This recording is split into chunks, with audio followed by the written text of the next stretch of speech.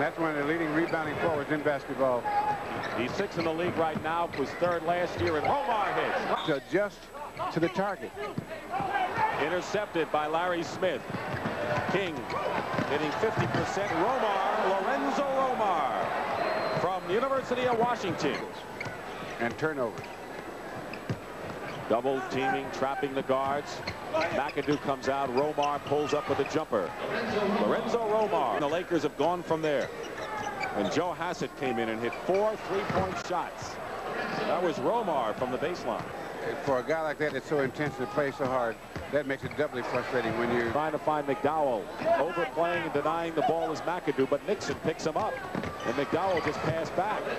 And a basket by Lorenzo Romar. With the pass to Romar. Lorenzo Romar.